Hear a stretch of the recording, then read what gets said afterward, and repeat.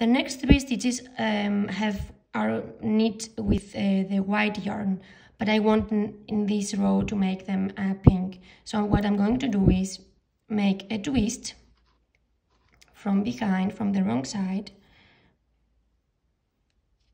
1, you see here? Okay, and now I'm going to make 1, 2, 3.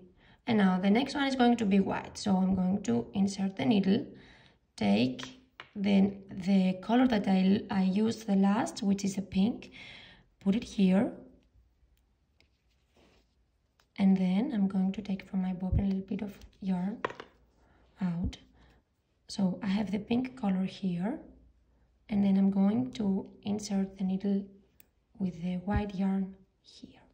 1, 2, 3, and I will show you how it looks like from the wrong side. You see?